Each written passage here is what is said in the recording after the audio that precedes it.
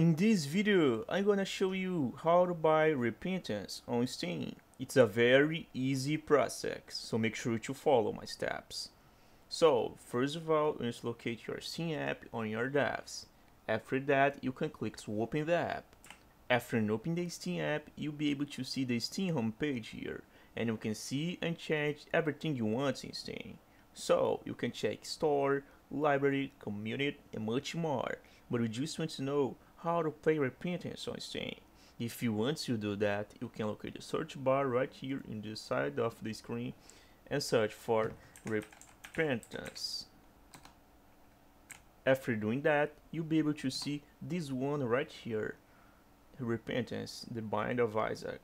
So you can click in this one and you'll be able to see the official page in the official Steam app. So you can check the official page of Repentance right here.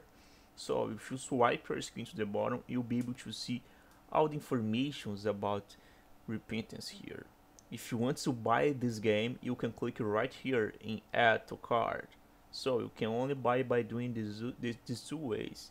You can get the King Collection or the complete bundle. So you need to select one and click to add to cart, and you'll be able to see your cart here.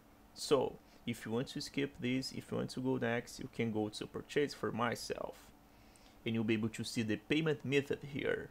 So you just need to select your payment method and click to continue and send yours to first thing.